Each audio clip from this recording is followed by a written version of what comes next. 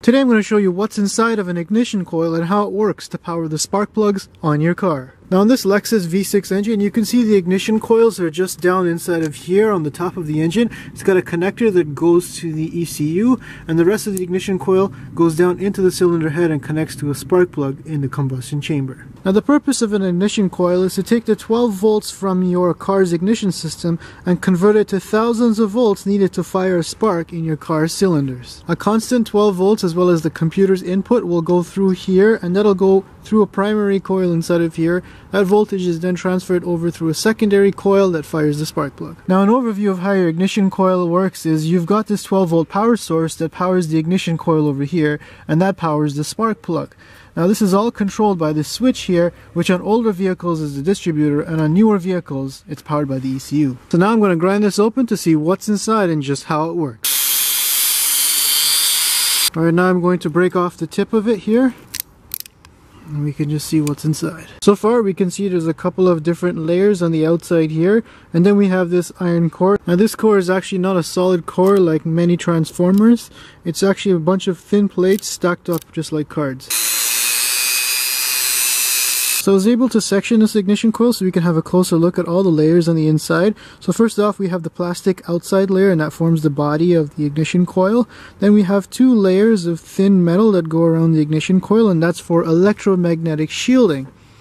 Next up we have the primary ignition coil, and you'll notice that the coils are actually fairly thick and there are not too many of them. Then that's followed by this insulator material over here that separates the primary ignition coil from the secondary ignition coil, which is inside of here. Now you'll notice that the secondary ignition coil is actually a little bit thinner and it's more densely packed. And then finally there's the core material on the inside here that's made up of these tiny little slabs that are all put together. Finally, going to top the chop off of this ignition coil just to see what it looks like from the top. So near the top of the ignition coil where the plug is, you'll see that there's these circuits that lead up to the coils here. And as you go down here, you can see the start of the primary coil on the inside, and you can see these smaller windings of the secondary coil on the inside here.